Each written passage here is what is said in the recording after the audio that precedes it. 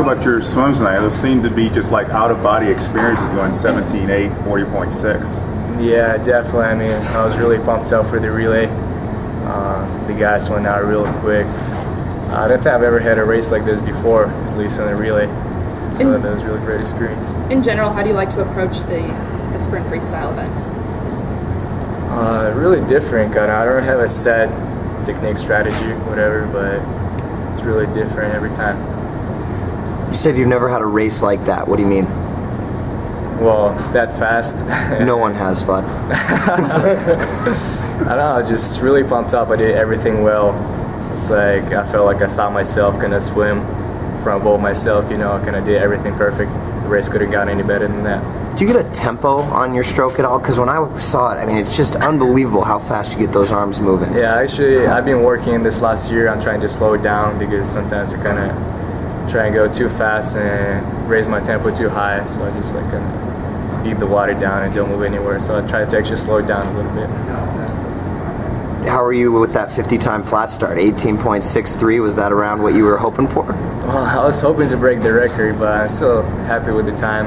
It's around best textile, I think, but my turn wasn't that great because I started out about 2/10 faster than I usually do, so the turn was kind of awkward. I got into the wall too close, so I bounced out the wall well, finished well, so I was still happy with it.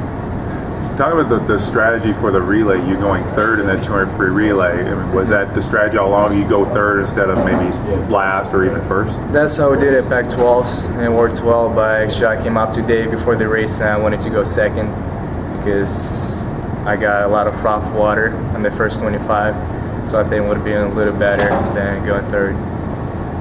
Pretty crazy to think you could have gone faster. I don't know if I could have gone faster, but the guy that went second, I think, could have gotten clean water too, so it would have helped him as well. So as soon as you flip your turn on the 50, what is going through your head on that last home stretch? Nothing really. Just kind of blank. Just get your hand on the wall. Yeah. You know, I think on Twitter you said it's the first time you've shaved down for collegiate meet in 2 years? Yeah, last time was my freshman year at NC2As. Now, how are you feeling in the water? Like really above it? Are you just with it or don't feel it at all? Definitely I'll try to get above the water. Yeah, that's, I would say, one of the talents that I have. What went into that decision to shave? Because about a month and a half ago, you weren't sure if you were going to shave for this one. Yeah, I was thinking about it a lot, but then I went to Europeans and to World Championships, and they were about 2-3 weeks apart as well. And I shaved for Europeans and World Championships, and I did really well at both. So, and I had to do the same thing at World University Games and World Championships.